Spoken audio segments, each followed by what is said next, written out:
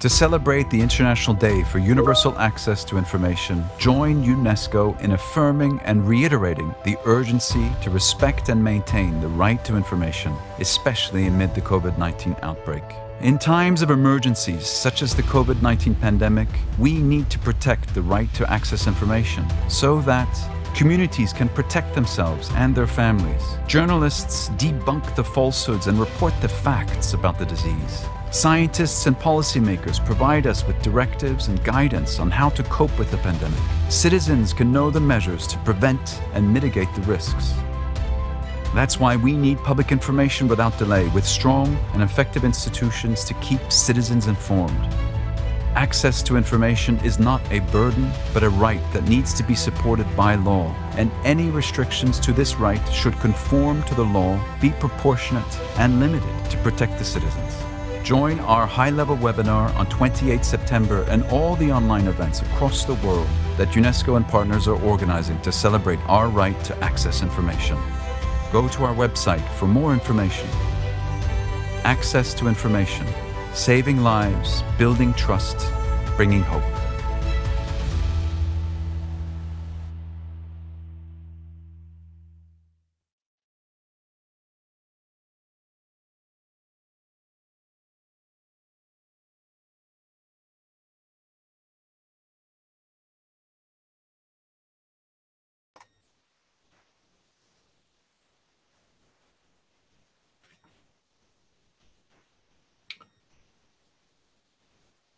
So, greetings everybody.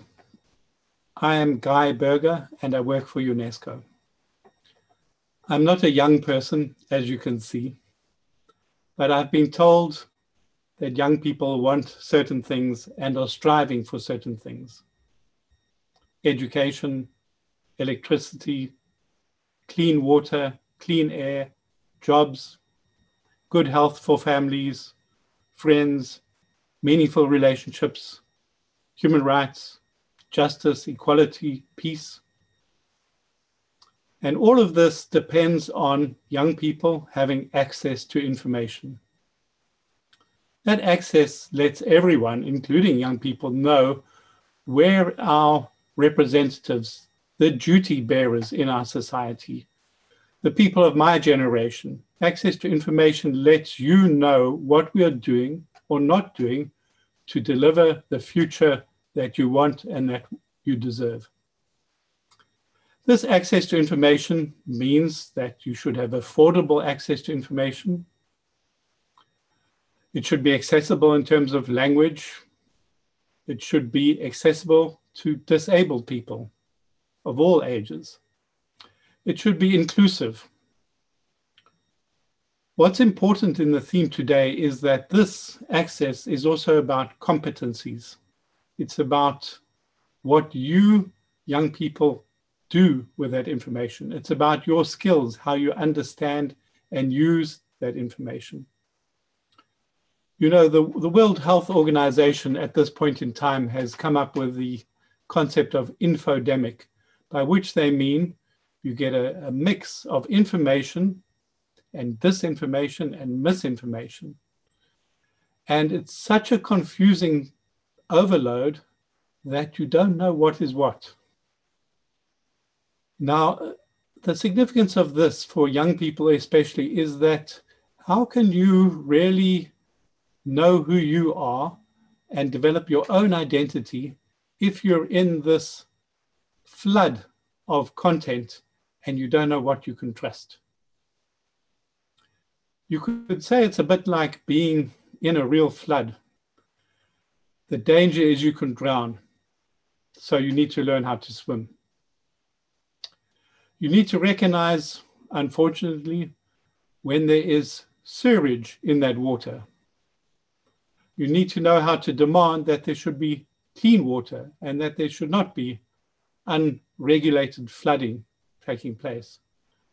You need to also know how to respond to the subtleties about which way the water is flowing, because indeed in social media, there's so much data that is being used to present you with certain information just to move you a little bit in order to get you to believe certain things, buy certain things, or have certain beliefs about what is beautiful, about what is trendy, about what is acceptable in terms of the way you can relate to people.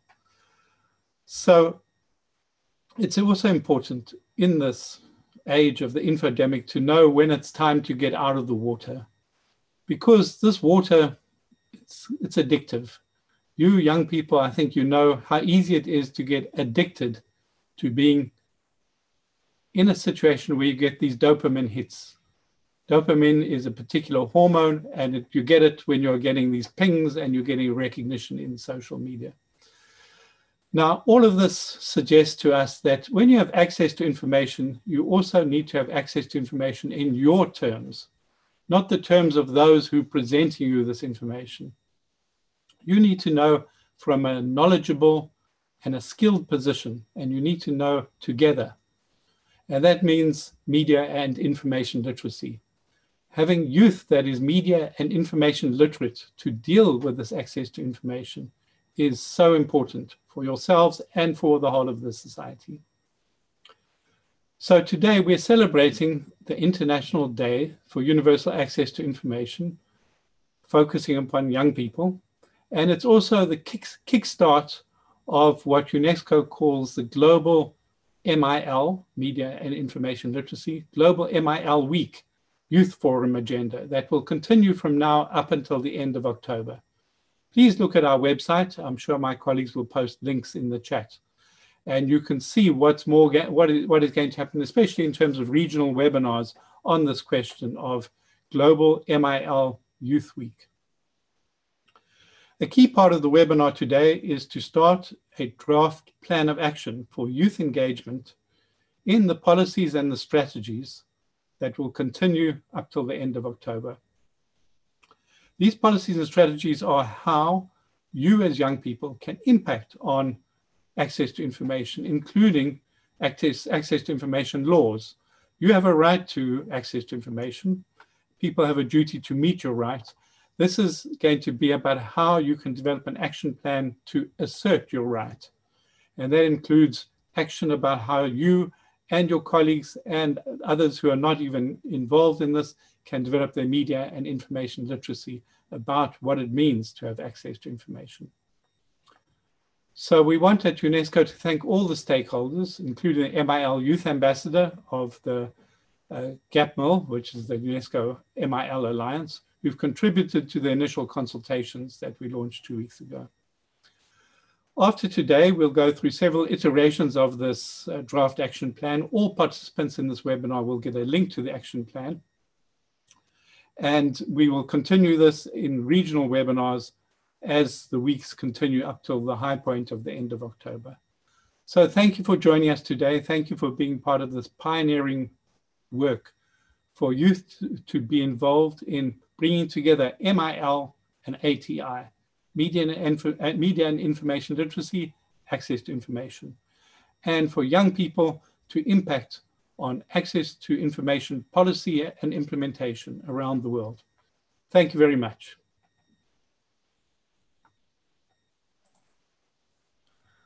Thank you very much, Guy. For those who do not know me, my name is Alexandre Amaral. I'm an independent journalist here from Brazil, and I'll be moderating this fantastic webinar. I'm really looking forward to it because we have incredible speakers lined up ahead. But I just want to reiterate what Guy said. I think it's super important that we think of access to information in our own terms, especially when we talk about youth. It's not just being there in a policy or a strategy. If we look at the ATI laws that were implemented in the last 10 years, for example, over the globe, they have risen from 40 to 126 laws.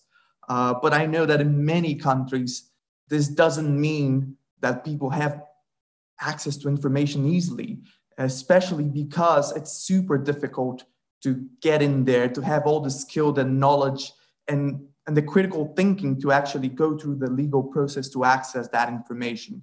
So serve the rights of the citizens, there's a clear link here in the set of competences that encompasses media and information literacy, which is the ability to be able to think critically, access, reflect upon information, and then act in a concerned way in society. So for that, we have incredible speakers lined up today. So at the end, this is supposed to be a conversation, so we're going to be inviting everyone, all the participants here on the Zoom, to also give their inputs on the draft plan of action that Guy said. So we want to engage youth in policies and strategies related to access to information and media information literacy. So the link is going to be in the chat. We're seeking your contribution. This is supposed to be a debate, a conversation that we built together. So please give us our feedback. But I'm going to get out of the way now. Let's get started with this incredible speaker, which is Christina Monteith. She's the founder and creative producer of Talk Up Radio, speaking on behalf of UN Secretary General's Envoy on Youth. Now, Christina, I'm really looking forward to your contribution because you work at the grassroots. You work at capacity building, promoting media information literacy for youth and by youth. So tell us a little bit of your experience and how can we use this critical engagement into access to information policies. The floor is yours. Thanks, Alexandre.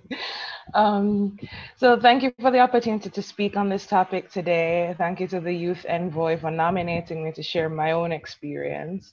And thank you to everyone here, especially the young people. As a media and information literacy competency, access to information plays a powerful role in youth civic engagement, an effect which can be bolstered and made self-sustaining with consistent strategic investment and systems change. Now, given the significant challenges we're facing as a globe and will face in the years to come, civic engagement, which is having more minds and energies in problem solving, change making, and monitoring, has never been more important. Therefore, now is the time to really put the priorities we've already signed on to in the SDGs and other key policies to the service of people and the planet. So just to share a bit of my own experience, I've worked in civic media, specifically youth media, for the last 7 years, since I was 19 years old, when I managed to convince the executive producer of an amazing youth media platform in Jamaica called Talk Up Youth to hire me as a writer for a school tour. I was fresh out of high school, but I managed to convince her anyway.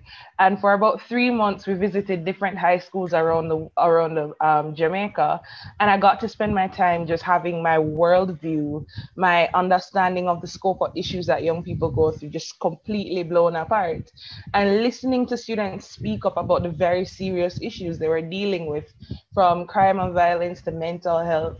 And then I was able to write articles that helped to further amplify their voices to decision makers. Now, that experience, the work I did, the information, people, the points of view I was exposed to, the way I was mentored as the youngest member of the team, made it clear to me that that's something that I wanted to do going forward, to use my skills to create and support anyone making a difference in other people's lives. And since then, I've produced radio and television, I've directed videos, written screenplays, articles, songs, I've voice acted, like so many things just to support youth voice and turning that into youth action. Now, my own experiences in creating youth media sparked my interest in more broader civic engagement. I started paying closer attention to the governance of my country, and it prepared me to ask questions about the work politicians do on my behalf as a citizen. And in creating youth media with youth teams, I spent maybe the first 4 years of my career watching hundreds of Jamaican young people experience the exact same thing. Now, if the goal of access to information is active citizenship, where all people are empowered to be able to make use of access to information powers to improve their lives, well, that begins in moments like I've just described, in advocacy organizations, in fan clubs and book clubs, in pop culture podcasts, in short films, wherever young people gather and critically engage with media as creators or consumers, this effect from media and information literacy becomes possible. So I wanted to make sure that, you know, that wasn't just my experience or a Jamaican phenomenon. So when I had the opportunity to study at the graduate level, I decided to look at this same phenomenon in the UK. And I found that it's largely the same. It doesn't matter whether you're a young Black kid in South London running a YouTube channel celebrating diversity, or you're 25 and you're running one of the world's largest online magazines for young women, non-binary, and trans people of color. When young people are supported in developing and leveraging media and information literacy, it has a remarkable impact on them. Firstly, they gain a sense of civic imagination, which is an ability to notice and process systems, injustice, oppression, and to discern between pro-social and anti-social causes, organizations, and opinions, and very importantly, to be able to imagine better alternatives that serve them and the planet. Two, they gain a sense of civic agency, the confidence, network, skills, support to deliberately design and implement solutions and to practice their politics. Three, they gain a sense of civic engagement. They begin to feel connected to other people and to form communities and networks. And I mean, I don't have enough time to tell you all the benefits that I've actually noticed through all of my years of work and research, but it's important to state though that not nearly enough young people, in fact, very few young people globally have opportunities to develop this sense of civic agency, imagination, engagement, and most importantly, civic access required to sustain greater youth knowledge and critical engagement in ATI policies. So I have three recommendations. Firstly, we have to increase investment in and partnerships with youth-led media organizations and youth organizations to encourage growth in this sector. And youth-led is, in particular, is very important here because what we found, both my own research and other notable media scholars, is that once these organizations come into contact with institutional influences, it drives down creativity and negatively impacts their effectiveness.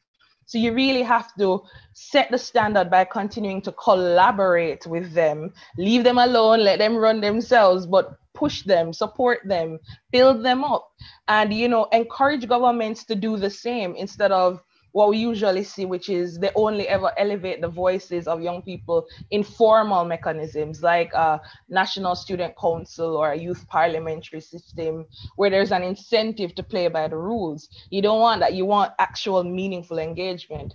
Furthermore, the UN should lead the way in making this meaningful engagement possible, taking a page from the UN Youth Strategy, and their first priority is engagement, participation, and advocacy. Amplify youth voices for the promotion of a peaceful, just, and sustainable world. Secondly, neither young people nor media and information literacy can do this alone. So all other sectors of society must come together to encourage access to information reform, to ensure the legislation works for us and serves our needs rather than the other way around. Government should endeavor to be more accessible to citizens, to build relationships with them, to support them in improving their capacity to understand and engage with policy. It's not enough to just say the young people won't understand and then just leave it there. You have to translate policies into local languages, implement regular virtual town halls where citizens can access information broken down. You know, recently on a Media Institute of the Caribbean IDUIA panel this week, senior journalists were calling for the end of the culture of secrecy and encouraging preemptive release of information. So you don't have to go through this whole heap of legislation to find things that you as a citizen should inherently have right to. It's about you and your life and the governance of your country. Why would your government hide that from you? So, you know, preemptive release of information, building relationships, encouraging engaged citizenship, instead of this sometimes adversarial relationship that we tend to have where journalists and active citizens are painted as the enemy. We're not the enemy. We all have the same goal of, you know, encouraging this process. You know, so that's number two. And the final one is, you know, as a young journalist and an activist, I also have to caution that not only can it be difficult to be an engaged active citizen, it can also be dangerous. Therefore, we have to take guidance from SDG 16, promote peaceful and inclusive societies for sustainable development, provide access to justice for all, and build effective, accountable, and inclusive institutions at all levels. And target 10, ensure public access to information and protect fundamental freedoms in accordance with national legislation and international agreements. You know, we have to take that seriously. We have to make sure that the space is there for people to access it.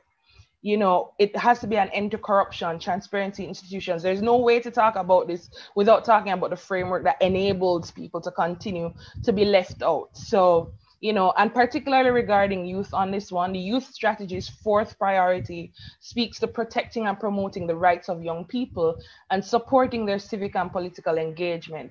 Because it's not just enough for us to invest in building up young people and building up access to information. We have to make it safe. And we have to protect young people in playing their part in advancing the welfare of their countries and the planet. So yeah, that's basically what I wanted to say. You know, we have COVID-19 and we know that, you know, there's so many global challenges that we're going through, and maybe, you know, media and information literacy probably would not have solved COVID-19, but it would definitely have helped us to deal with some of the misinformation and all of that we're dealing with now, you know, anti-mask sentiment, people not being able to check their governments when they're not doing what they need to do. So this is critical. You need to invest in young people from the ground up, because in situations like this, you get to see why it's so critical, why it's so important. You know, over 1 million people have died worldwide. We have to do everything that we can to prevent that kind of thing, and ensuring there's information and that people can access it safely, you know, and competently is very, very important. So yeah, thank you so much. I'm glad I was able to share. Chris, that was a fantastic talk, woman. I'm already excited here. I mean, in 10 minutes, you already got my blood going, because I think that's what youth and access to information and media literacy is all about. It's about trying to bring change, you know, thinking critically and acting in society. So you just got me on a better mood already, Chris. That was fantastic. And now let's keep the ball rolling. The next person on the list is Daniel Noise, a personal friend of mine and the global coordinator of UNESCO MIL Alliance Youth Committee, also a part of the African Youth Movement. Now, Daniel, I think it's super important that we build up on what Chris just said, which is the importance of building communities, building trust and meaningful engagements. But it can be quite a challenge to try to bring all this access to information policies or standards that we uphold in a global level to the regional context. We also need to establish a sort of cooperation, intergenerational cooperation. So how do we do that exactly? The floor is yours, Daniel.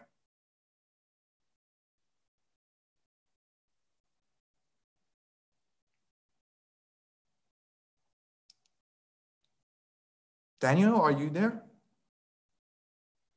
Seems that we might have connection issues. Hence why access to information is so important. Connectivity is not enough. But no, I'm here, Marco. I had to change my location because it was becoming noisy, so I had to change my location, but I'm here. Can you hear me clearly? Yes, we can, Daniel. Perfect. So I'd really love to build on what Christina said, because like you mentioned, she really kind of pumped up emotions. She pumped up my emotions, talking about how we as young people cannot do it alone, and how it's very, very important to have young people play key roles in everything that we do.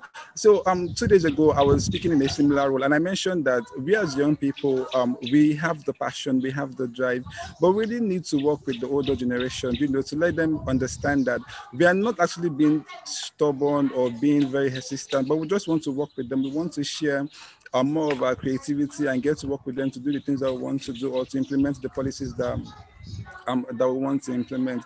And so Christina mentioned that, she had to push harder as a young person to prove ourselves so that they can now get to give her the opportunities that she wants. And that shouldn't be so. Our skills and the experience should be able to stand out for us, to be able to speak for us in everything that we do. And that's where my conversation come about, building intergenerational dialogue and be able to implement these policies. Because as young people, we don't want to just be at the table or sit at the table for ceremonial purposes. We want to have this feeling of co-ownership. We want to have this feeling of being part of the process from start to finish and to execution. And Mr. Guy, when he was talking, mentioned about how we need to work together and what has been happening in the regional perspectives. For me, I believe that as young people, it's true for me, and I'm sure it's true for a lot of us that are here. Christina mentioned that there should be this preemptive release of information, and I begin to wonder why this is not like the norm, because as a young person, the more you try to hold information from us, the more inquisitive we become, the more we want to see what's on the other side of this thing that you're trying to hide from us. So I think that being very preemptive and being very open and giving this free flow of access to information is very, very key. And one thing I mentioned 2 days ago, which I actually want to reiterate here also, is that information is not just key. Information is also life. Look at what's happening around the world today, COVID-19. All of us would accept that it was due to the fact that there was no fast release of information, or there was no proper information sharing, that it's evolved into a pandemic, that the WHO director had to even name it an infodemic also alongside a pandemic. And then we also see that information also, when the world began to release information and began to share information, we began to see how life-saving life-saving processes were being developed. Doctors began to understand the genome sequence. Doctors began to know what to do, and then politicians began to know what kind of policies to put in place to slow down the spread. So with that, we're able to save as many lives as possible, even though more people were still dying. So information is not just key, it's also life. It's to determine what we do next and how we do what we do next. So, and in doing this, since the older generation have this a very wide number of experiences, and we as young people, we have the drive, we have the commitment, we also have the expertise that we're bringing into the table, and we're not just being ceremonial. And I really love the initiative that the likes of the UN Secretary Envoy is taking, and also the likes of the African Union Envoy, to have people like Christina working with them, bringing in policy issues from the ground where they work in the various countries. So we have to see more of this. We don't just want to have one section just for youth. No, we have to be.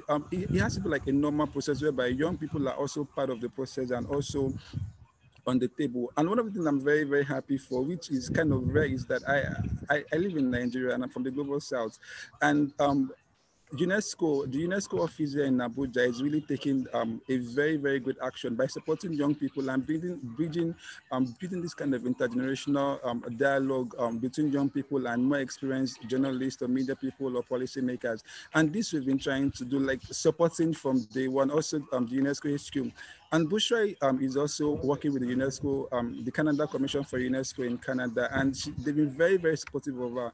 We want more of actions like this. We want more supportive initiatives like this. And for me, those are my key contributions. And some of the core principles that should form these things are that sense of ownership. And then it should not just be emotionally driven. It has to be people driven, and it has to be data driven also, because we want to be sure we have the facts, and then we want to also be sure that we are doing these things for humans and by humans, and the young people have to be at the center table.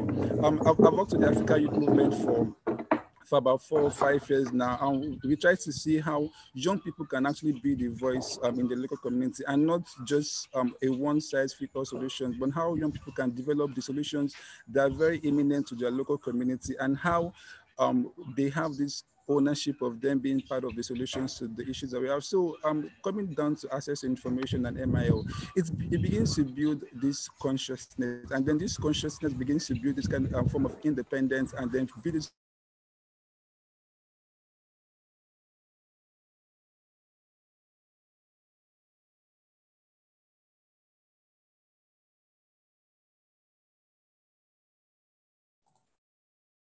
Okay, it seems like we lost Daniel, everyone, which is quite common, to be honest. I was giving a class this week talking exactly about access to information, and I lost my connection myself. Anyway, it happens. It's just to reiterate how important it is.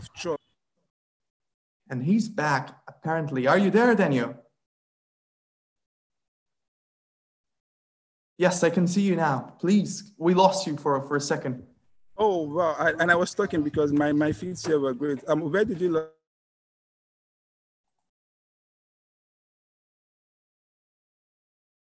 And we lost you again.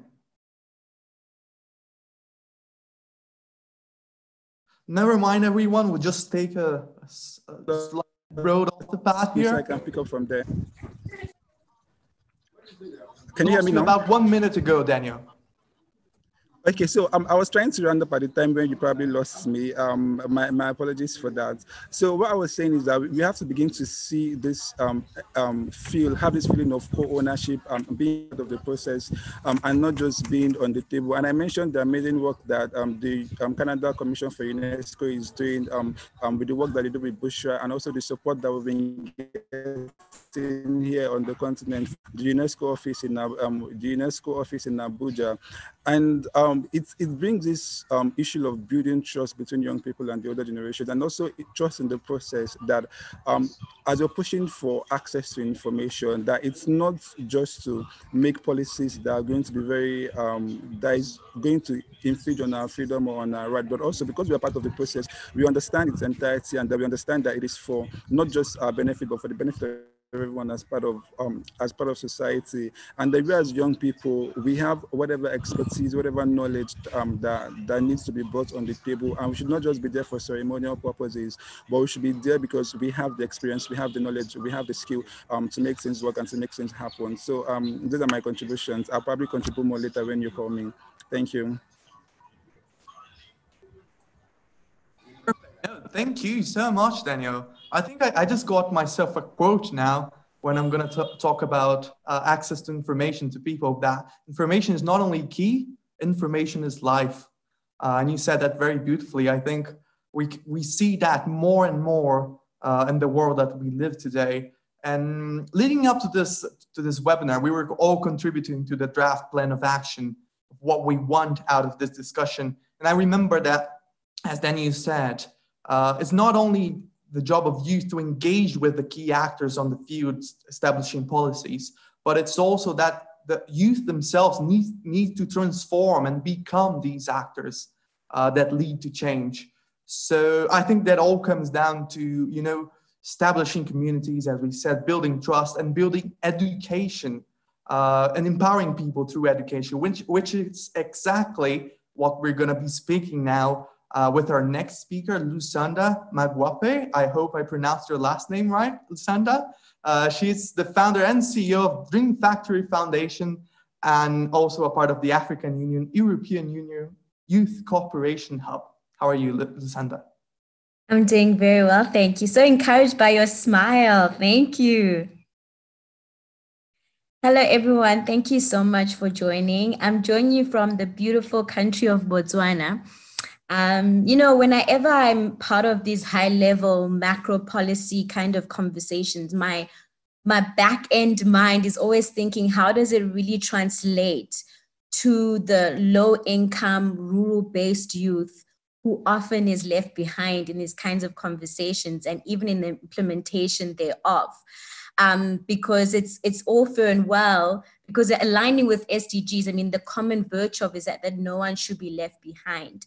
And I say this because, access to information 15 years ago, a library, a textbook was the center in which one could easily flip a page, open a door, produce a card where you'd be able to access this world of information. Now, including post-COVID, in COVID, access to information is being held in the realms of the online digital space. I mean, I'm going to give you a very personal experience that I had recently. I was writing an online exam, and these are the kind of exams where you have moderators who look who are with you during the exam. So I'm also like actively involved in a farm. So I had to go to the farm, engage, and then at the same time, stop everything that I'm doing and be able to write this exam. So I bought my data, was, using my phone to access it on the laptop. I got into my car, the invigilator tells me, no, you can't be on the car. I'm in a farm. The only place I could go to was the equipment shelter. So I tell them, okay, I'm inside the equipment, I'm going to sacrifice. So they asked me, do a 360 rotation of where you are, because the rule of the exam is that no one must be in the room. So I showed them, I said, the only light that I have right now is from opening the door of the shelter.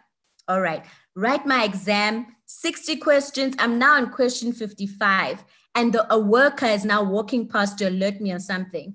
All I did was just to say, does the chat box not go up?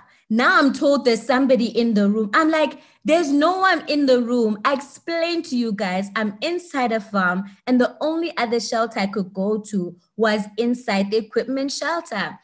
Disqualified. I was so touched by that moment because, number one, the company is an American company.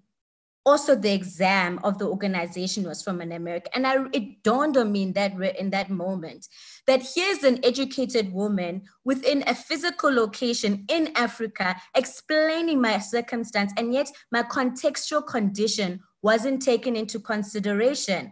They were just, happy to say, if you're in a room, and I'm explaining, there's no one in the room. So for me, I realized that it's not good enough to say, yeah, youth, you have all this information, go for it, the world is your oyster. No, you have to be contextual. You have to understand what youth you are dealing with, where is that youth placed, and how are they able to receive that information. Number two, you can't talk about access to information without tackling data costs, particularly in low-income and rural communities. I mean, with COVID in our organization, we do trainings in schools, we do trainings for unemployed youth. We had to think to ourselves, guys, is it realistic to be tutoring kids on Zoom? Will they be able to afford Zoom? Okay, let's try WhatsApp, the cheapest. Will they be able to afford? No. Then we realized we had to, of ourselves, give the data to the young people to be able to access the tutoring, right? So we've realized that access to information in a COVID context, or let's say in a digital context, actually costs more than being able to physically hold classes where everyone can walk, maybe at least within walking distance, you can walk to that classroom. Now it's about accessing a phone, accessing a laptop. So we can't talk about access to information without tackling the data issue. And so at a policy level, these are things that have to be married within each other, right? Like we can't have these discussions without the others going alongside them. Otherwise, it will never work at grassroots level. So number one, being contextual. Number two, the data costs. Number three, what I've realized is that often when we do the trainings, be it South Africa, Namibia, Botswana, we find ourselves having to we bring a curricula, we bring the information, then we find ourselves having to take a step back, teaching the young people how to click a mouse.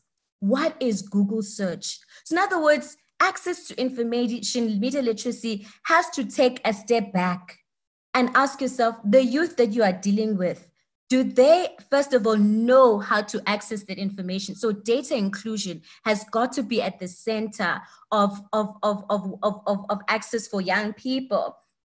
So in other words, things like Chris was mentioning, for example, it's important to teach young people how to access information online. For example, in South Africa, there were these massive cases of young people being recruited for either terrorist activities or sexual trafficking, because young people didn't know, you don't click this. If you click this, it will lead you on a rabbit trail that will end up having to access your personal information. How do you secure yourself, online? So all these things, cyber safety, email etiquette, data processing. And so I think it's a long haul. I think it's easy to have this conversation from a developed perspective, even this Zoom, right? Like, did we take the initiative to ask the panelists, guys, do you have internet? to connect, where you at, are you going to, so it's those, we have to now take a step back and be humble within our context. If we're finding ourselves in a more elaborate, developed context, we have to think to ourselves, not everyone is able to access what we're able to access. And then number two, we have to take the long haul. We have to take the patient route. It's not like, click the Zoom link. Some people, for example, I'm also leading a youth leader, and I was sending a link to my youth leader saying, okay, guys, let's meet online.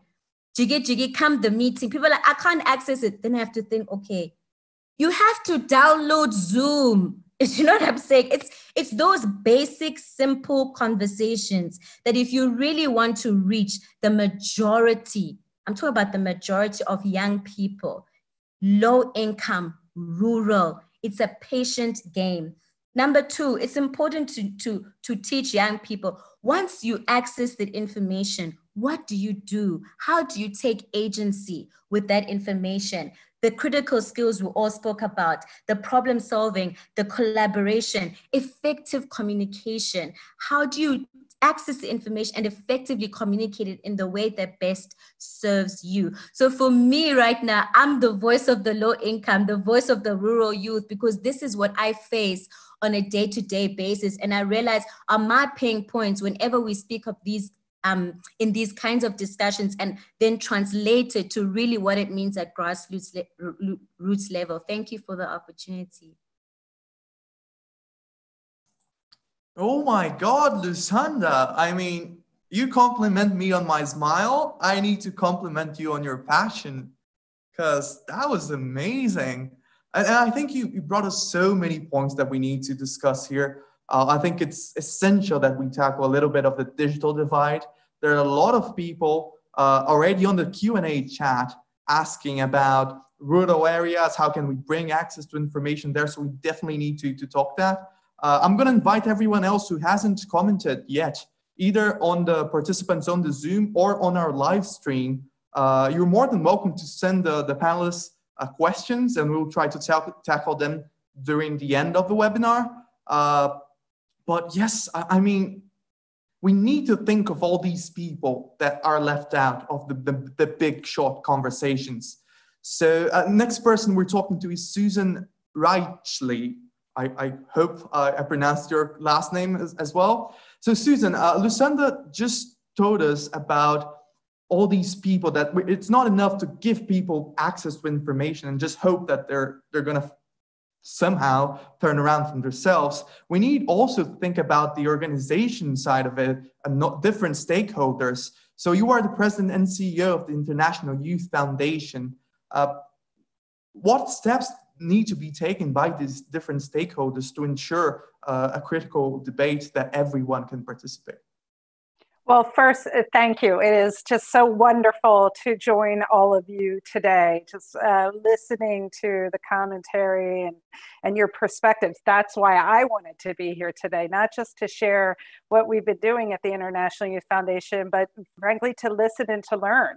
And you all inspire me, just hearing your different perspectives from Jamaica to Botswana and around the globe. And so I also just want to applaud UNESCO for bringing us together, and Alexander for you taking the mantle and charging us on with this plan of action. I think is fabulous. So, there are three things I thought might be useful to share, and I look forward to the discussion. I will have to drop off a little early, so but we'll catch up. But the first is, something that we wanted to highlight that we've learned at the International Youth Foundation, which was formed 30 years ago. So I've only been with the organization for 3 years, but there's incredible experience there. And the first is exactly what you all have demonstrated today, and I see every day, is youth are catalysts. Youth need to be at the table. And, we've been fortunate at IYF to form a network of more than 2,000 young social entrepreneurs who are really the ones that we see every single day are the catalysts for change. And we need that more than ever right now with COVID-19. I mean, information and access to information and critical information and facts is absolutely paramount. More today, I would say, than I can say during my lifetime. This is a critical issue. And what we've seen is, youth-led organizations who have rose to the challenge.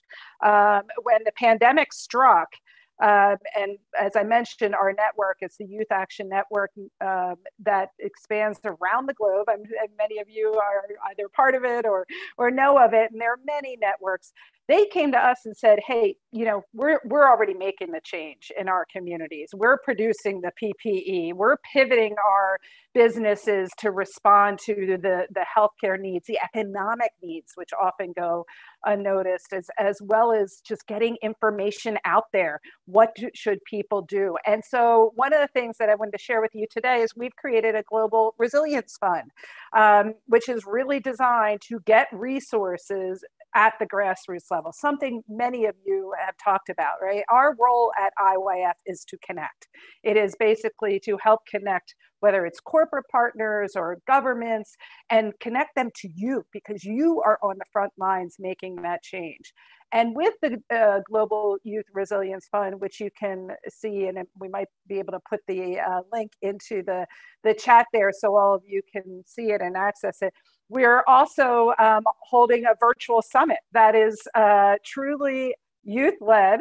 We had more than 800 applicants from young people around the globe within three weeks. And what that showed to us is that young people were hungry to share what they are doing, right? Access to information is actually, and I'll get to the access piece in a minute, because I think that was critical that you all raised, but so much of it is learning from each other. The virtual summit is not people like me talking, it's people like you talking and sharing. We are connecting CEOs. We've been very privileged to have FedEx and other major companies that are participating. But if I can take a minute, Alexandra, just to show a quick video to get you all energized and hopefully connected to our virtual summit.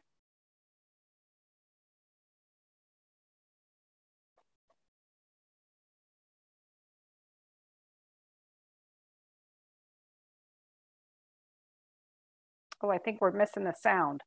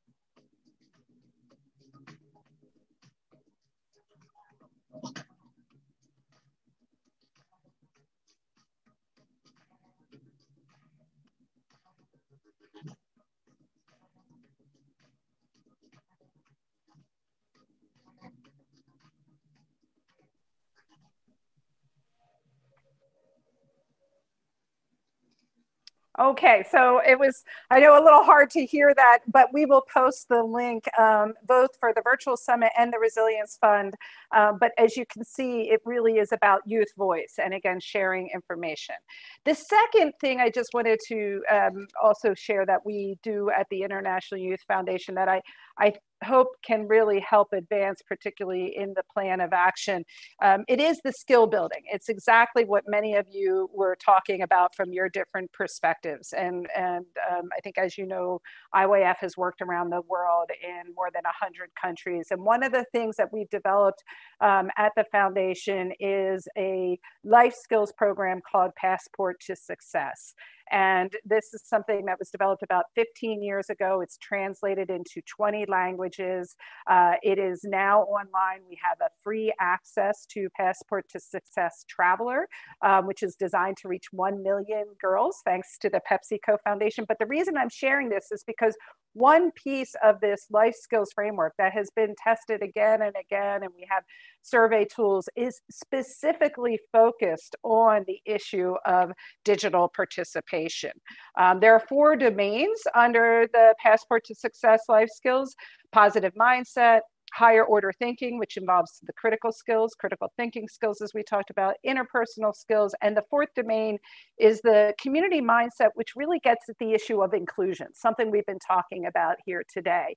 And one piece of the fourth domain of community mindset and inclusion is responsible digital participation, and the definition of the ability to use technology and media in appropriate response, positive and empowered way to learn, create, and participate in the global community. So the Passport to Success program is specifically designed to tackle some of the issues that you've been raising. And we also have a survey instrument that we've used, and also to be able to measure, right? Because it's one thing if we're all doing skill building, but we want to know, is it making a difference? Is it changing behavior? Are people truly learning from that? And so there are different ways that we measure, and I won't get into the detail because I know we're short on time, but did want to encourage everyone. And again, we can post this in the link because it's a free tool that can be used, and we've tested it in very low bandwidth parts of the world, the Passport to Success Traveler. The third and my last point will be, and it's something everybody has been saying, is that obviously knowledge and information is power. You know, and for young people in particular, but I'd say everyone right now in our society needs to be able to learn to discern. This is an incredibly complicated time in the world. And you know, what gives me hope is, again, all of you tackling these issues and being at the table, because we are seeing shifts, I can say in my lifetime, we have never seen before in the democratization of information, you know, between teachers and students, citizens and policymakers, just across the globe. And so while on those days, you know, Lusanda, as you were telling your story of being out there, and I just could feel that pain and anguish of, boy, I mean, how frustrating. This is the dynamic that has to change, that one holds the power and those who don't have access. And so my message to you is, even on those most frustrating days, there is a democratization that is occurring because of how quickly the world is changing, and not to give up. So my three recommendations our three recommendations from IYF for the plan of action would really be focusing how we focus on ensuring access for all. And that's where I think everybody has a role to play, because I recognize that young people alone cannot do that. And so really, this leads into the second recommendation of channeling this power into policy shifts. One of our three areas of focus at IYF is actually systems change, because we can do everything we possibly can to work from the bottom up and connecting, as I described, but ultimately, if we don't work on shifting systems and you all being at the table and having youth inclusive systems, we will fail. So that is a priority for us, and I hope that can make it into the recommendations. And then finally, our third recommendation would be capitalizing on the network of networks. I mean, today we're connected, right? This is an outstanding network. You all have networks. You know, I mentioned our YAN fellows. Those 2,000 have networks that reach millions of people, right?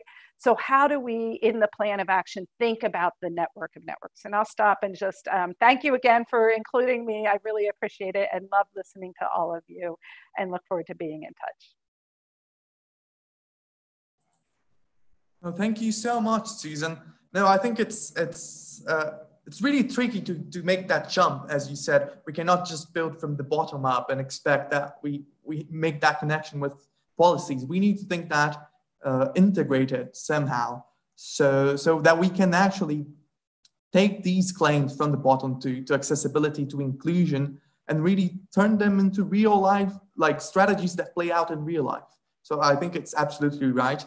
A lot of people are engaging in the comments. I love it. We're going to tackle that quite soon, but let's talk to Bushra Body now. Bushra is a good friend of mine as well. She's the youth advisor and executive committee member at the Canadian Commission for UNESCO and a youth ambassador for the UNESCO MIL Alliance. Now, Bushra, I'm going to share a little bit of my own personal experience here to ask you a question. Right before the pandemic hit, I was working as an intern in India.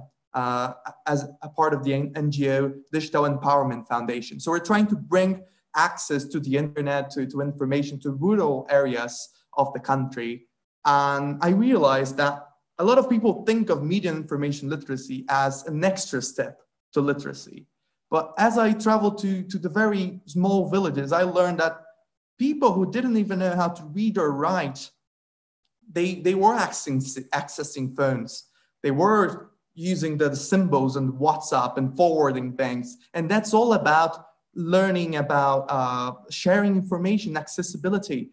So you did some remarkable work now in the COVID crisis, translating information from the World Health Organization to different languages, because it's not enough to have it only on English or Spanish or Portuguese. Or we need to really tackle the people who live in small communities, indigenous languages, all that. So access is it's not enough just to give digital access. We need to create meaningful connections to these people. So how do we do that? How do we bring to the furthest person in Antarctica? Yeah, I think that's a great question, Alexandre. Thank you for having me. I'm really excited to be here to share some of my experiences. And I think I'll maybe pick up on the example that you just shared. So a youth ambassador, Beatrice Bonami, and I founded the Health and Information Literacy Access Alliance in order to make credible information on COVID-19 accessible in different languages and formats to especially marginalized communities around the world. And that includes Indigenous people, people in remote settings, in rural communities, realizing that access to information is intrinsically tied to the right to know and the right to exist. I think COVID-19 really shined the light on this, and the fact that when you lack access to information, it's really difficult to, make informed decisions, to be able to access your other rights. So the right to healthcare, the right to water, the right to education, all of these things are deeply connected with the access to information right that we inherently have.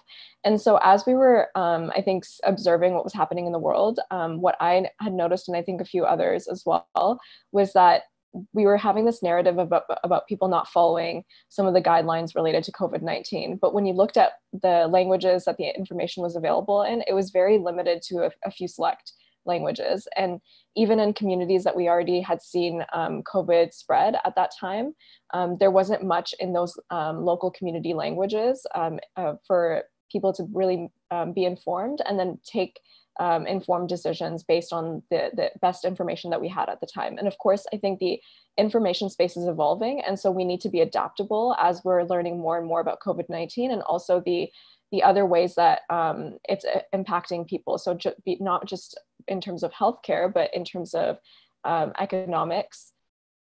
I don't know if everyone can still.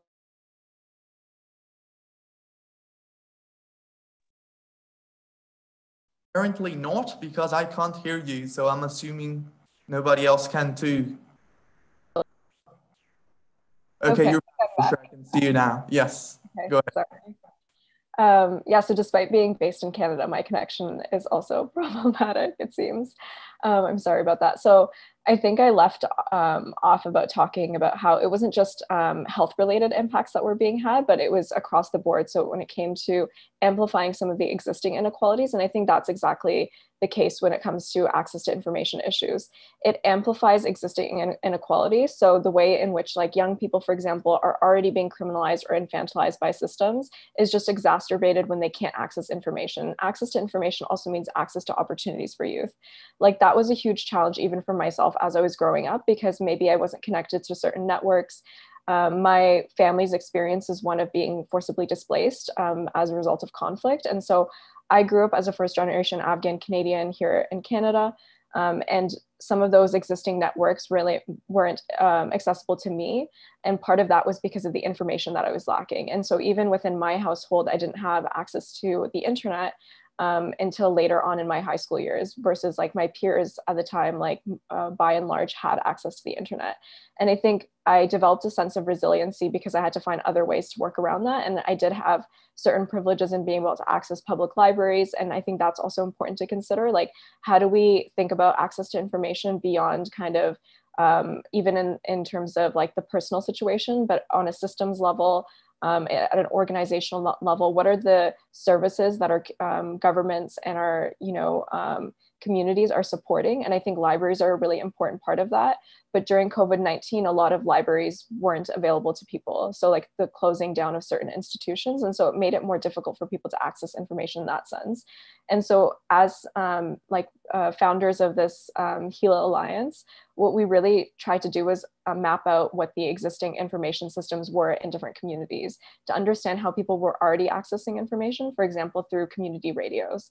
So my fellow co-founder and ambassador was working in partnership with different community radios, for example, in Brazil, and different indigenous communities and people who were already engaged with those communities in order to produce videos, for example, or different content to really be able to ensure that these communities were also able to access information on COVID-19. And so I think that approach can be applied to different scenarios as well. It's not just limited to COVID-19. And I think access to information is also connected to transparency and accountability. How can we hold our governments, our institutions accountable when we don't know what's happening? I think many of our, my fellow speakers have already alluded to this, and I think it's a critical piece. But there's something that I also wanted to challenge, and it's this idea of accessibility and inclusion. I think oftentimes we use a very narrow framing of these issues. Access is not just about the availability of information. It's about like really understanding that information, having the literacy skills to be able to utilize that information. It's about, the infrastructure that's existing. So if you have, for example, poor internet connection, that makes it very difficult. If there's restrictions on access to information based on certain censorship tools that are being used, those all impact access. And I think we need to be more intentional about that. And then when it comes to inclusion, I think young people, what I'm hearing from the communities that I work with, don't just want to be included. They don't just want to be added in after a process has already been developed. The actions have been determined, the strategies have been determined, and it just feels as if it's a very tokenized sense of engagement, and rather being meaningfully engaged. And what does that mean? Don't just include us. We need to be co-creating and co-developing these spaces, these policies, these laws, these strategies and programs together across generations. So I don't think that it's not necessary to just have youth in their own space. I think it's important for us to have our spaces as well.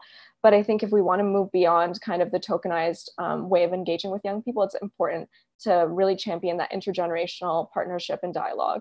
And I think Daniel really framed this really well early on in the conversation about the critical piece of intergenerational partnerships, and really coming to those partnerships with the mindset of championing agency of the individuals involved. So not really thinking, I think, in the, again, traditional mindset of empowerment, which entails somebody giving somebody else power. But I think that entire notion doesn't really understand that there are systems in place that restrict people's inherent power and agency. And so I think we need to really be intentional about that. So how are we as individuals, as organizations, contributing to people's inability to access information? Are there things that we're doing in our daily lives?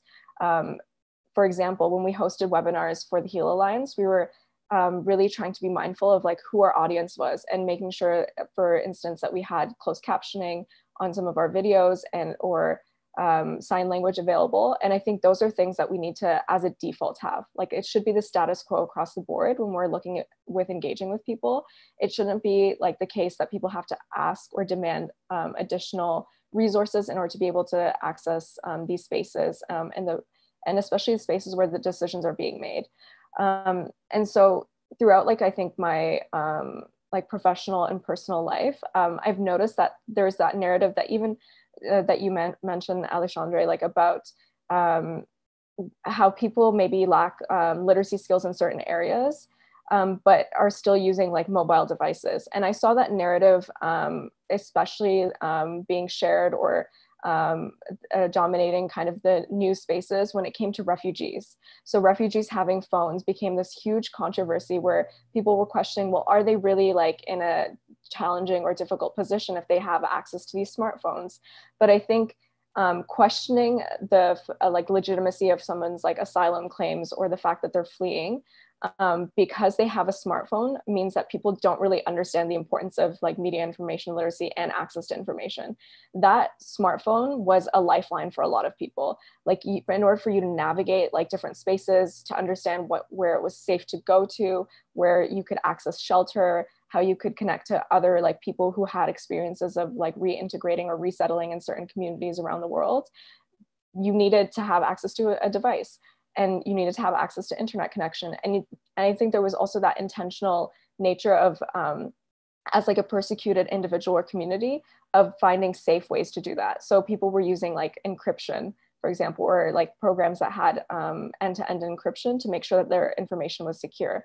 And I think we need to be more mindful of that, even as we share narratives as people who are involved in like the media community about what we're talking about. So do we really understand the importance of these issues, even as people who like may be involved in journalism and who were like, you know, sharing these news stories, that they are really intentional about the narrative that they're shaping, and that information is also credible, rooted in facts, rooted in like a deep understanding of the issues, and an intersectional understanding of the issues, right? People's different identities factor into how they're being like treated in society, and also the way in which they want to be engaged. And so for my own like self, like I sit at the intersection of different identities. And so I experience marginalization as a result of that. So even as being a Muslim woman, for example, I've noticed that there are certain restrictions in the way, or the way in which people engage with me can be problematic based on racism, for example.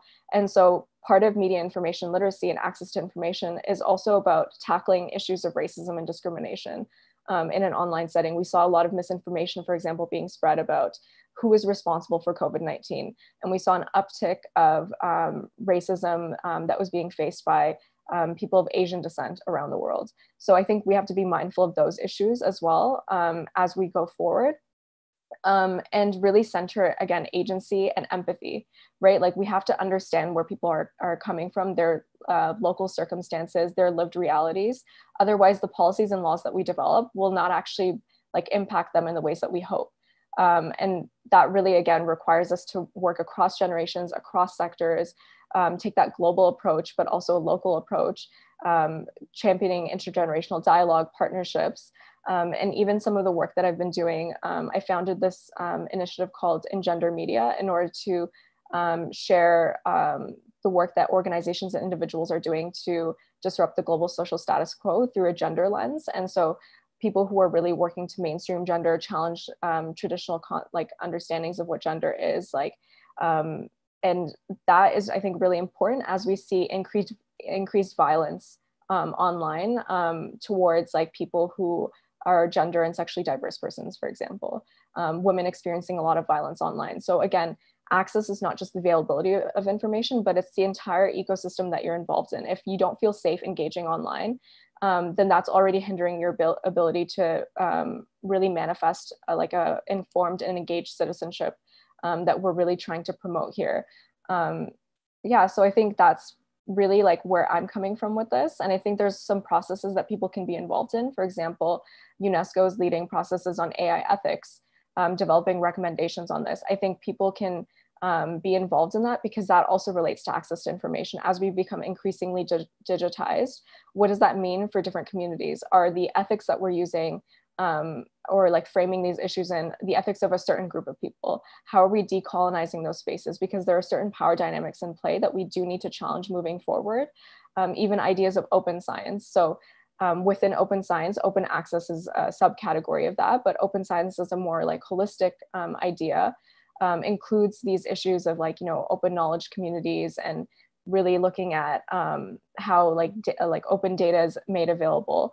But beyond that, looking at how do we decolonize knowledge systems? And when I talk about decolonizing knowledge systems, it's also who we consider to be experts.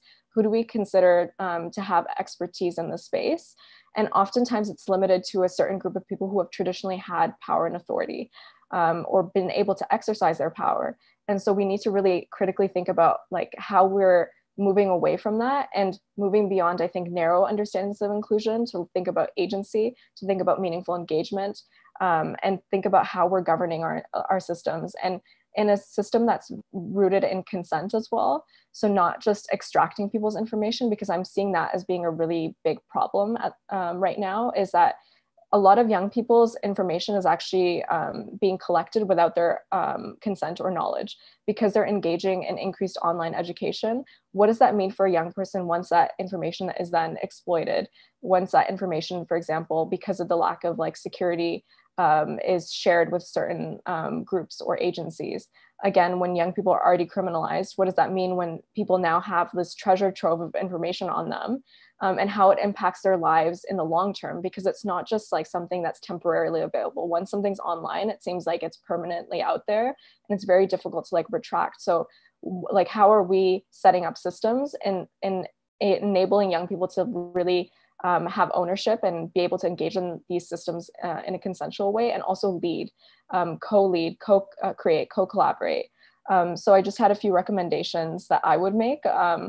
I think the main one for me is raising awareness of how young people and marginalized individuals and communities are already contributing or have contributed to the development of access to information and media information laws and policies. I think there's kind of this idea that we need to be added into the conversation because we're like not in that space already. But the truth is that young people are already contributing. Many people are writing like laws because they're involved in those spaces. I think using a narrow understanding of young people is also problematic. We need to really celebrate, acknowledge what like young people are doing in this space, as well as people from different identities and backgrounds. Because once we understand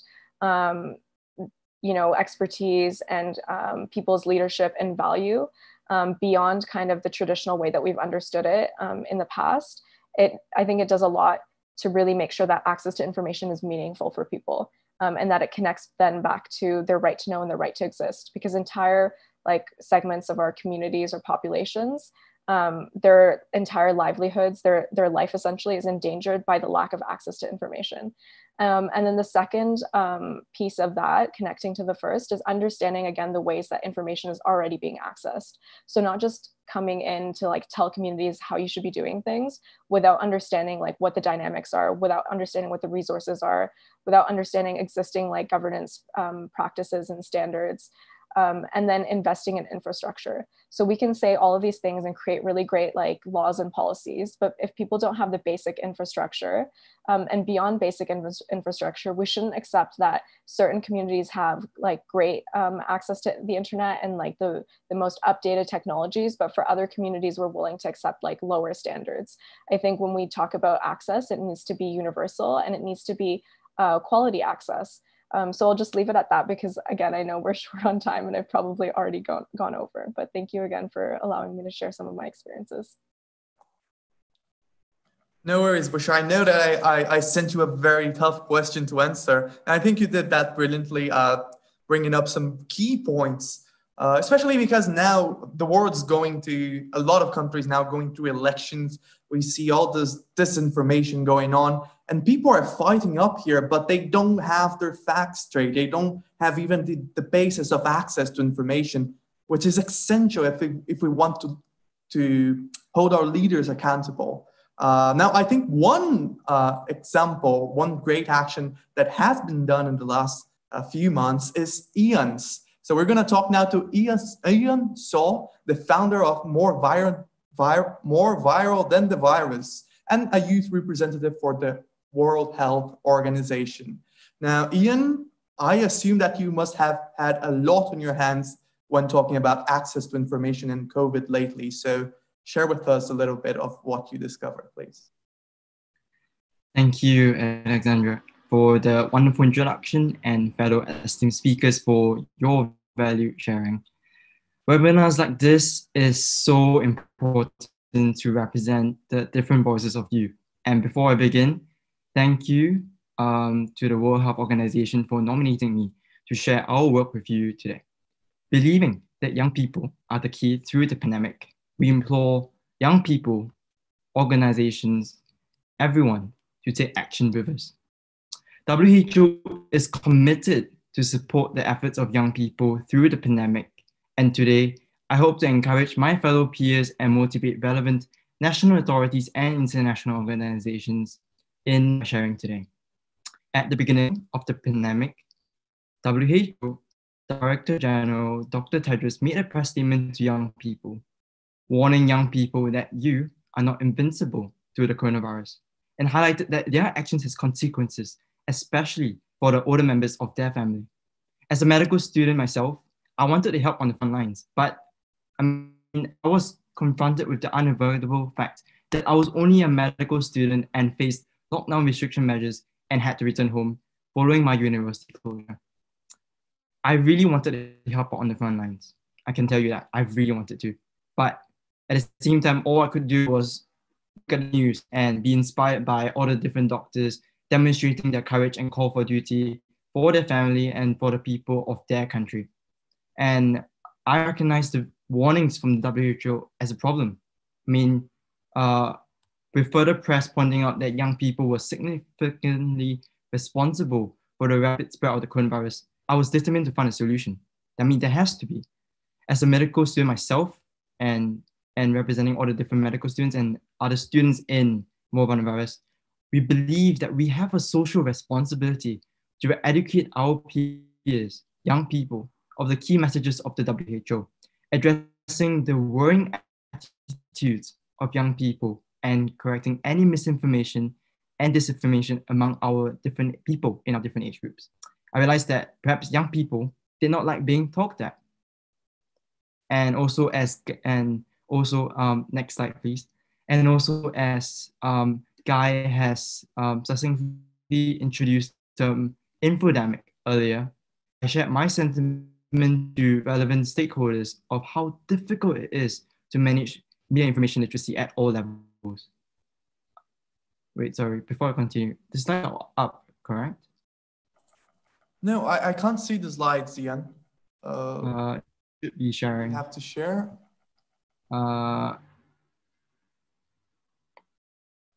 Sorry, can we start from the top, please? Yes. I just realized.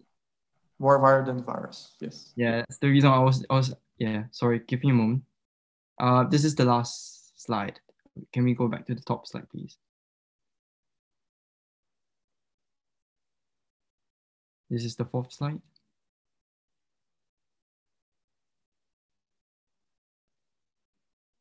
All right, thank you. 5 seconds to look at it before I move on. Thank you. Okay, can we please move on to the next slide, please? Thank you. Right. Also, as Guy has succinctly introduced the term infodemic earlier, I share my sentiments to relevant stakeholders of how difficult it is to manage media and information literacy at all levels. Since the beginning of the pandemic, I think we should all know this, since we're all involved in this. There were already good guidance provided by the WHO and the CDC. But my question to all of us is, why weren't young people seeming to change their worrying attitudes towards the coronavirus and truly understand the gravity of the situation? Why? But the thing is this, I realized that most of these guidances provided by the WHO and CDC were in English. And knowing that how diverse the world is, this means that there are possible language barriers and that the guidance weren't exactly representative or suitable for different local contexts. So I looked into this. And if you can look on the slide on the bottom left-hand side, you can see the WHO guidance on misinformation and myths, which is widely available online. And we picked up that young people found it difficult to find information on the WHO website. I mean, as a medical student myself, I would go to the WHO website, but even I myself, I found it difficult to navigate it on the website. And what more, the presence of WHO was not as great at the beginning of the pandemic. And we felt that we need to do something about it. We need to raise awareness for WHO. So we saw this as an opportunity to bridge the gap between WHO and young people, finding creative alternatives to speak to our peers and coming up with initiatives made by young people, from young people to young people, among our different age groups. And now a quick example of how we did it in Mexico, having 4,600 reshares and reaching 450,000 organically without boosting any posts or whatsoever. we saw how important it is, recognizing the problems at our local context in Mexico. Our Mexico lead, Michelle Navarro, basically, identified the myths or the existing problems within the community.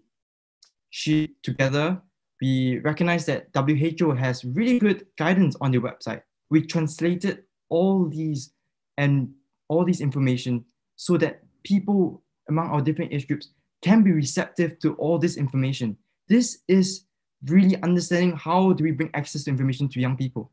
We need to know what young people are lacking and what young people can understand, and where are young people looking at information.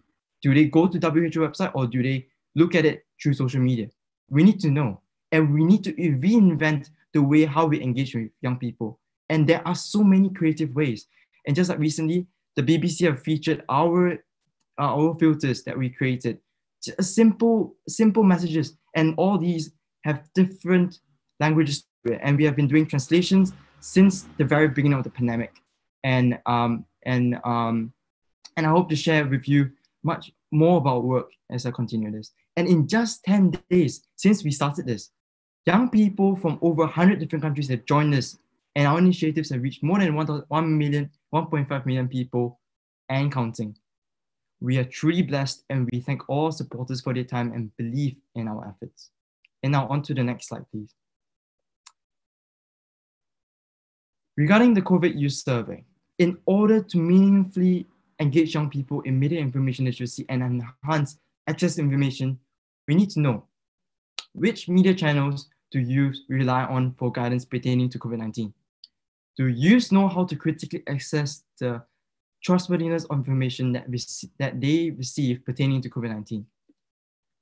We can find out more about this, but the only way to do this at that point of the pandemic, we decided to design a short and anonymous survey that is youth targeted, and we developed it via Google Forms for easy dissemination. And we translated this from English to 7 other UN languages as a study of youth and information networks, as well as youth attitudes towards COVID-19.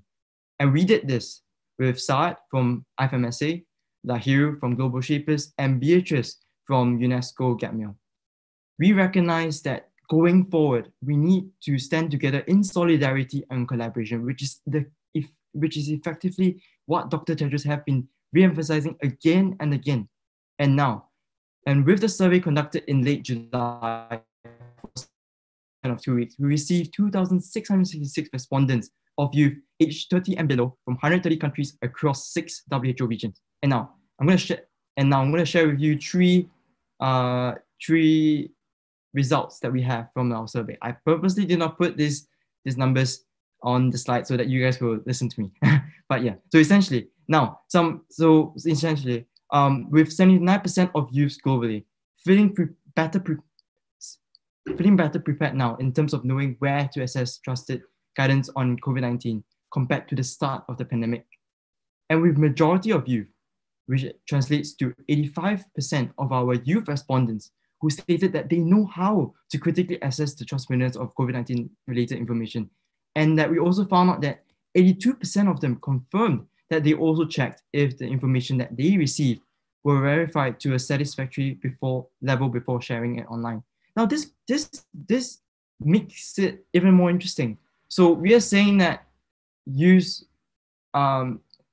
with our survey, we recognize that actually young people know media information literacy, but then now I'm questioning myself.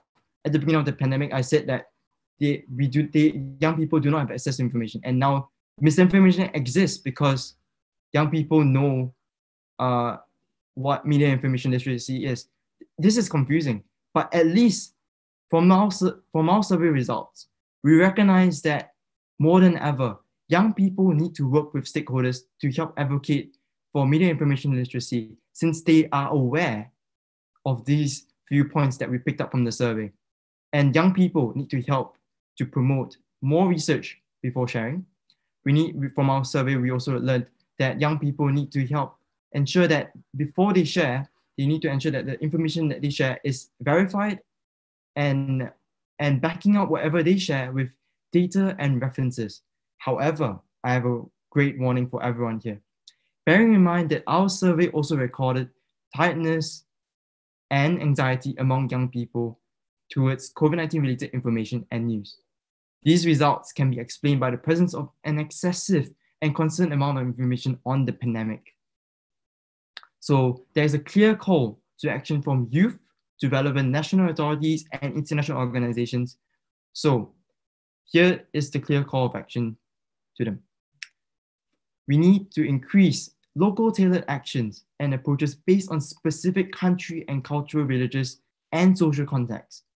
We need to increase local languages in our communication to different communities. And we also need to enhance engagement of local and national authorities, decision makers, especially in low and middle income countries and those in low resource settings. Now on to my next slide, please. Thank you.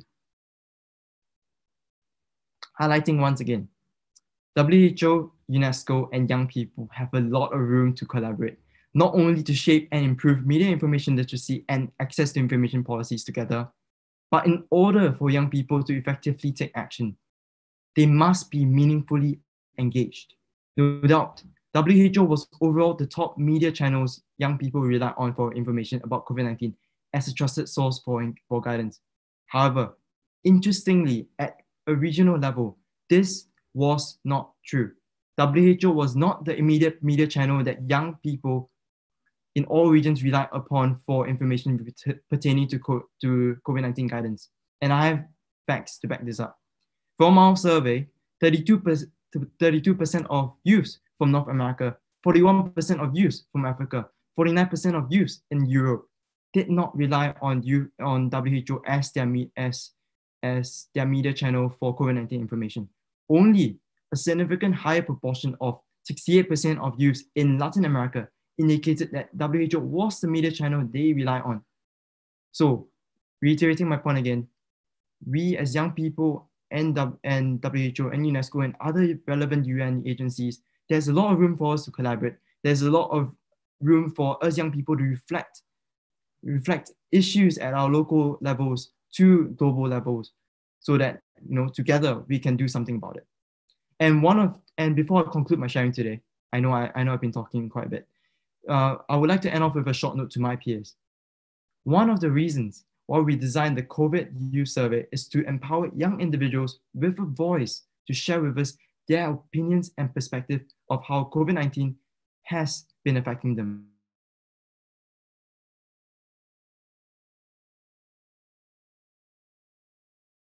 Advocate on behalf. With the survey made by young people for other young people, yet again, we have proven that young people can help to bridge the gap between young people and relevant stakeholders, helping to spot the problems at our local and global levels. Going forward, I hope that with young people being a catalyst to initiate conversations, inspire creative solutions, and build supportive networks for global media and information literacy action. I call upon other young people to join us in taking the lead against COVID-19 by being advocates for their health and engaging others with media and information literacy.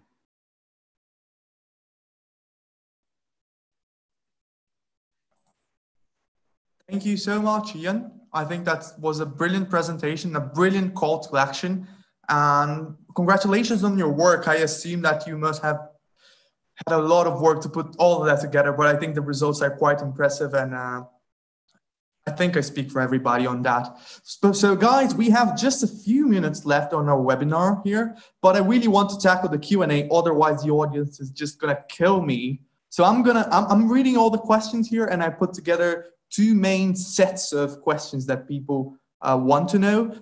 So I'm gonna address all the panelists. The first one is regarding the digital gap.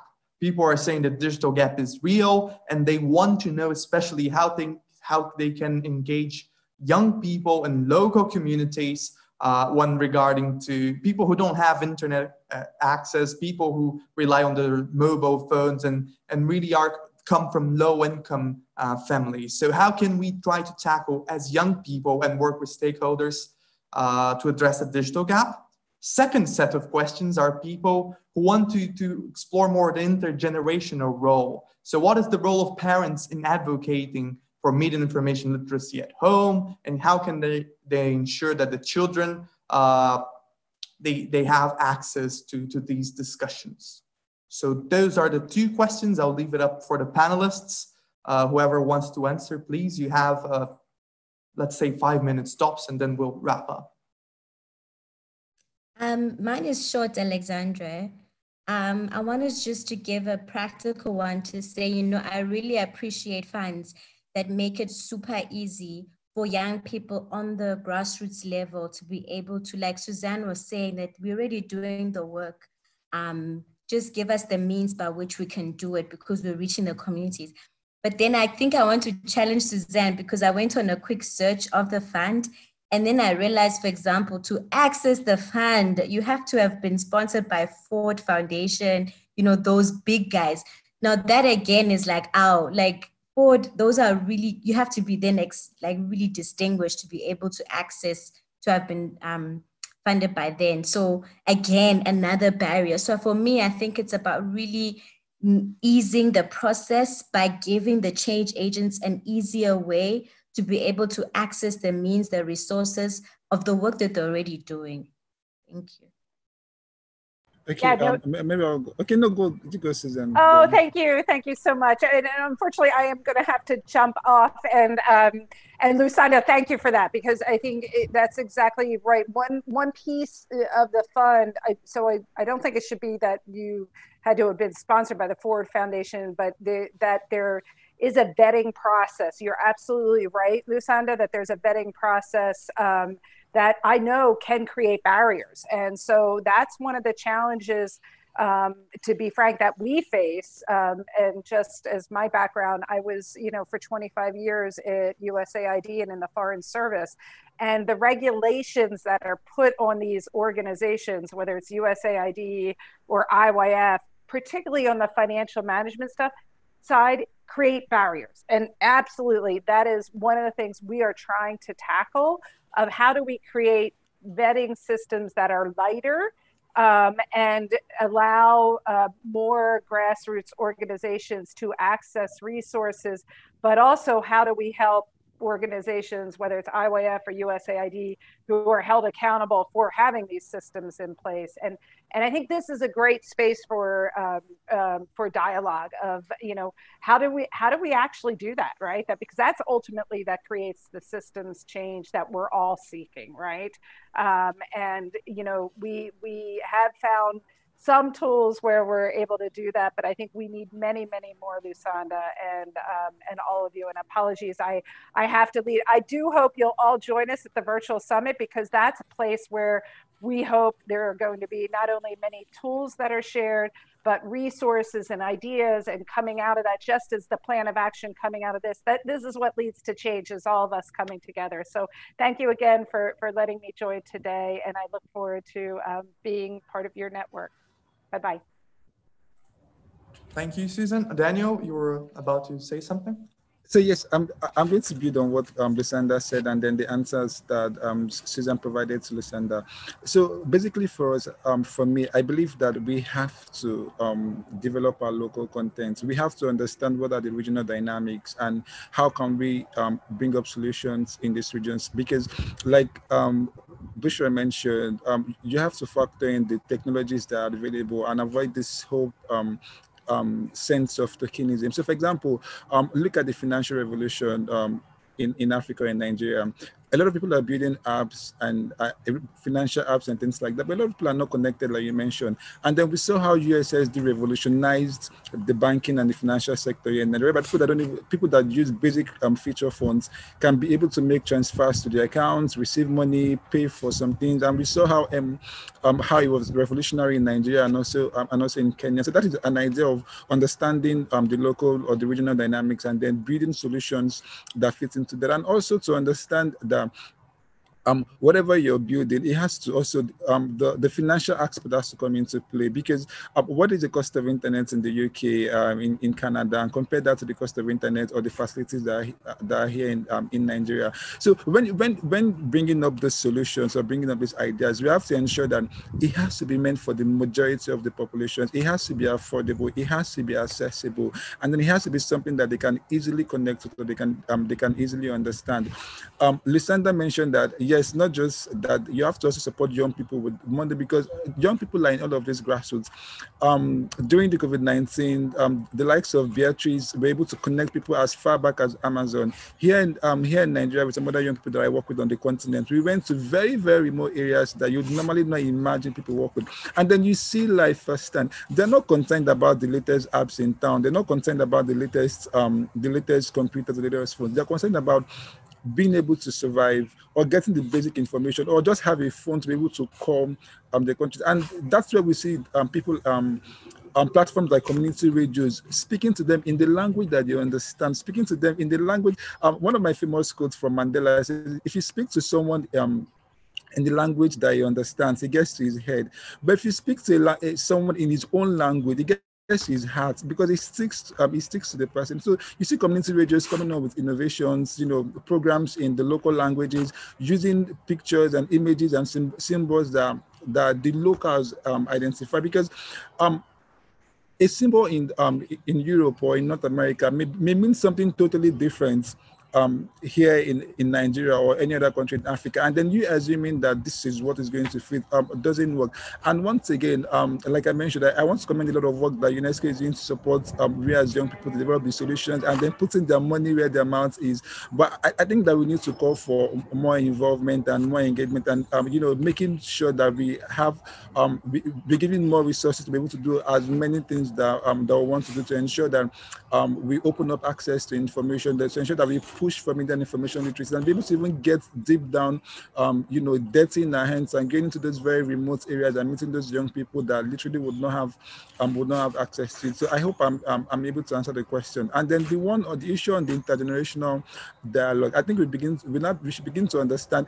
A lot of us here, I'd say that we are in a privileged generation, because the older generation they were born before technology came into place. We were born with technology, and then the next generation would not understand the experiences of the older generation, and we understand the experience of the older generation, and luckily we'll understand the experience of the generation after us. So we're in a very, very key and critical generation, whereby we have to be like a balancing effect. We have to play that balancing role to ensure that there's this seamless connection between the older generation and our generation and the one and the one after us. And then I don't like to see competitions. I like to see collaboration, because the more we collaborate, the more we get to achieve more together. Thank you very much, Alexandria. Thank you so much, Daniel. I think you brought up some key points and a lot of thought for people to keep on their usual lives. Unfortunately, we do need to wrap up this webinar. I'll just give 30 seconds for Bushra or Chris or Ian if you want to speak any last words, and then we finish it. I guess something to quickly say, I definitely agree with Daniel and Lusanda, and I think an important thing to keep in mind is sometimes we think that the most privileged individuals are the ones with all the solutions, but we're actually seeing that there's a lot of innovative solutions, a lot of meaningful solutions being built by different communities or developed by different communities. And they are often the ones who are lacking the resources, like the funding isn't going to them. They're not being, celebrated for the work that they're doing, acknowledged for the work. So I think that's a point of where we can actually make some change happen is by transforming even our mentality about who is a leader in this space and who is leading initiatives in media information literacy and access to information. Yeah, and just to quickly follow up on all of that, because I definitely agree with pretty much everything that was just said. But just to say that if you are a youth leader in this space, if you're a young person trying to make change, you need to remember that the systems that you're coming up against are ingrained. They're massive. It's not, I feel like sometimes we can feel like we're failing, like we're not doing enough, but it's not just on you. How are you going to personally solve some of these big things? So when you buck up on these systems and you're networking and trying to create the change that you want to see, always remember that, as long as you are radical in your thinking, if you're thinking about the most vulnerable people, if you're thinking about the people who need the intervention the most and targeting them first, change will always go back up the line. The problem is we keep starting at the top and expecting that, you know, it will trickle down eventually. It doesn't work that way, you know. So even in, as everybody's been saying, community radio, that's one of the things that we try to do at Talk Up Radio, to tap the grassroots first, to tap the young people in rural Jamaica who have never even heard about a lot of the things that we're talking about. They come first, and then you bring it up the other way. Like, so don't get disheartened by the fact that you're coming up against barriers. You just need to keep fighting, and remember that people around you are supporting you and also engage in this fight. So any connections on that front and support afterwards is very important. You are a leader. You are an expert of your own experience. Remember that. Yeah. Okay, thank you so much for everybody that tuned in, and especially for the incredible speakers who I had the privilege of sharing this panel. I believe that I think about coming out of this. I'm sure that the audience as well. Just remembering everybody that we're gonna keep this conversation going on the draft plan of action. So we sent the link on the chat for the participants here on the Zoom. We want to engage youth into policies and strategies related to access to information, related to mid-information literacy. I think regarding to the question of the person asked, how soon should we include mid-information literacy skills with the parents and the kids and so on? I would say as soon as possible, because it's essential that we have people growing up thinking critically about how to engage with everybody. So thank you everyone who joined on behalf of UNESCO and on behalf of everyone. It's such a pleasure, and we'll see you next time. Bye everyone, see you later. Thank you, everyone. Thank you, everyone. Thank you. Bye.